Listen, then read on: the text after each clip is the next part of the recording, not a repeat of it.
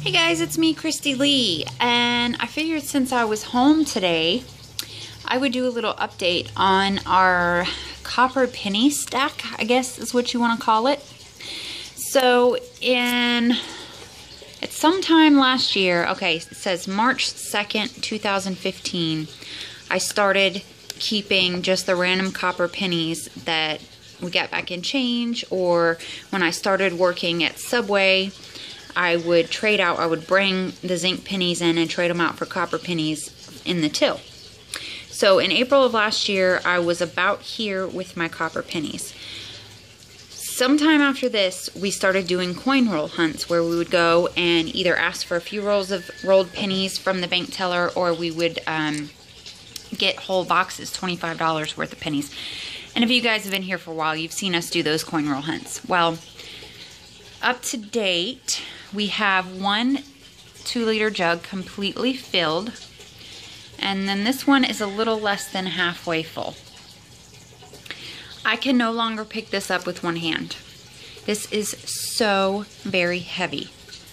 I'm gonna wager that this is around 40 pounds, and the pre-1982 pennies are made up of 95% copper. So people have been talking for years about the fact that the US is going to stop making pennies because they cost too much to make. I watched something the other day that said the zinc pennies cost 2.5 cents to make and they're only worth 1 cent. And right now, well, not right now, but I just looked at something that said in 2013 the melt value of the copper in one of these pre-1982 pennies is about 2 cents for each penny. So that still makes them worth more than face value.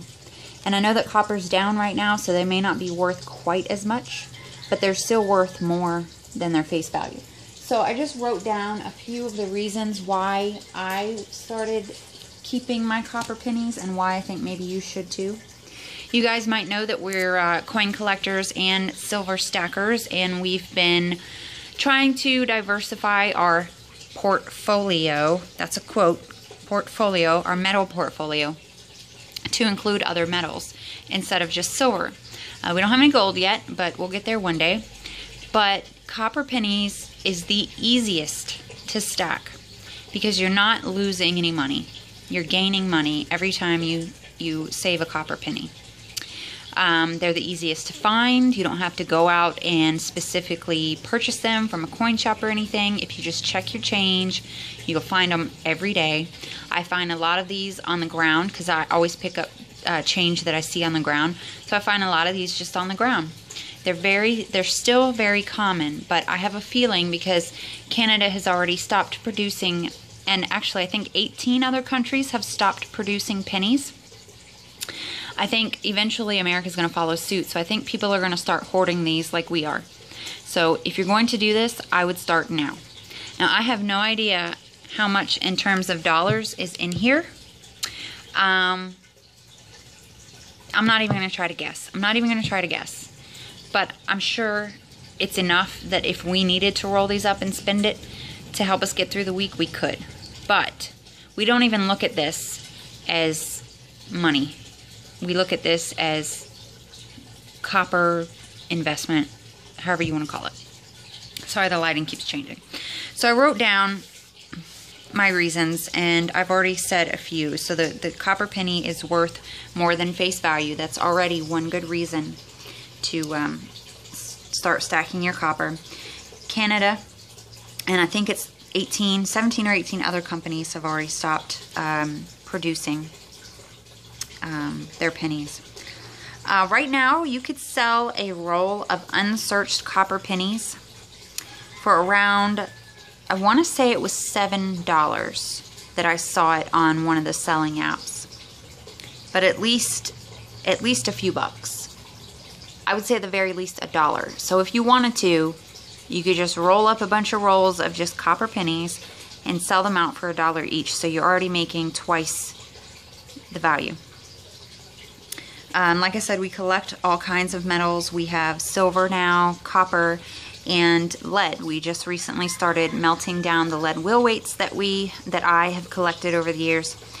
and because we metal detect, and for some reason the area that we live in, we find a lot of wheel weights and lead weights, fishing weights, and things like that in the ground around our house, so we've been melting those down. I've always particularly liked the copper pennies, even before I knew that the pre-1982s were made of something else, were made of copper.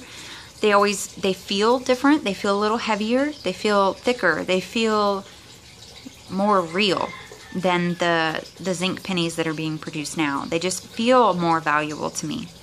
So even before I knew it was because they were made out of 95% copper as opposed to the, you know, thin copper coating of the zinc pennies, I liked them. I like how they age. I like the colors and the textures and the so you can get some that are like have a red tint to them. I don't know if you'll be able to see that there, but that one has like a red tint to it. You can get some that have like the wood grain finish to them. You get some that kind of turn a little black in color. So I like the way they tarnish. I just like the way they look and the way they feel. So that's another reason why we like to hang on to them. If America or the US stops producing their copper pennies and they make it legal for you to melt these down, you're gonna get a pretty good deal for it, I think, because like I said, this is just a 2-liter bottle filled with pennies, and I cannot lift this up with one hand anymore.